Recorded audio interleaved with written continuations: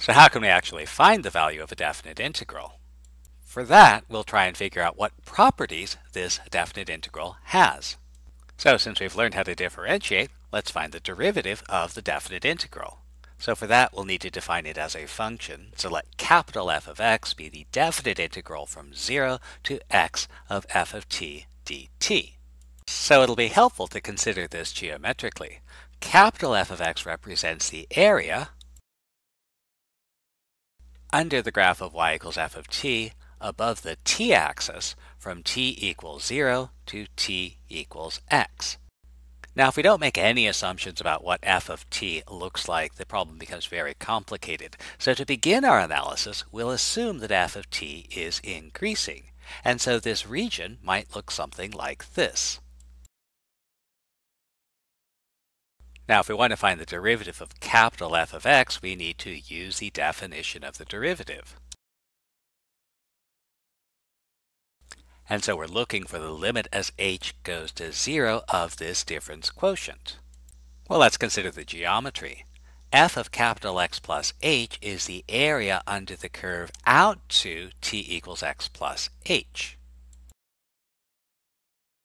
So this difference, f of x plus h minus f of x, represents this sliver of area between t equals x and t equals x plus h. Well, let's try to bound this area. Because we assume that f of t is increasing, this sliver of area is going to be larger than the left rectangle, but smaller than the right rectangle. But we know these two areas. The left rectangle has height f of x and width h. So its area is going to be f of x times h. Meanwhile, the dimensions of the right rectangle are height f of x plus h and width h, which gives us an area of f of x plus h times h. Now we can do a little bit of algebra, and our difference quotient is bounded between f of x and f of x plus h. Well, since we want to take the limit as h goes to 0 and we have trapped our difference quotient in between two functions, we can apply the sandwich theorem. So as h goes to 0, the limit as h goes to 0 of f of x is going to be f of x, and as h goes to 0, the limit as h goes to 0 of f of x plus h is going to be f of x, and so this difference quotient also goes to f of x.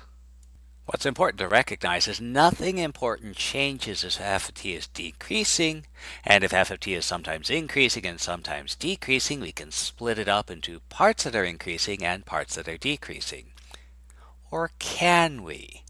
Again, that's a topic for a later course.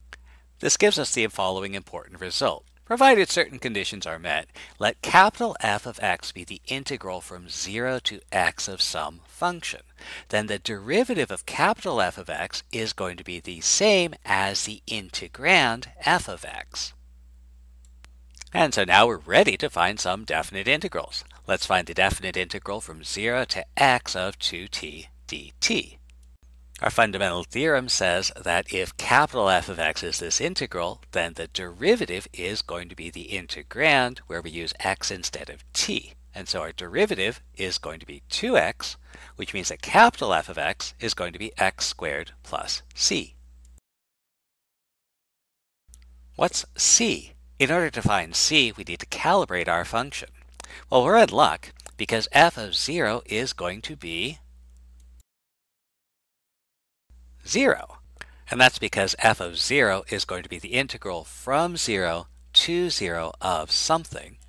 And our theorem says that if our beginning and ending points are the same, the definite integral is 0.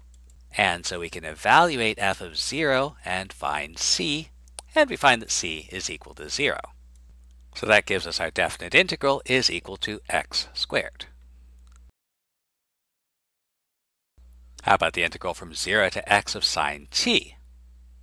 So again, by the fundamental theorem, I know that the derivative is going to be the integrand. So f prime of x is going to be sine of x, and so f of x is minus cosine x plus c. And once again, we know that f of 0 is 0, so we can calibrate and find c, which turns out to be equal to 1, and that gives us our definite integral.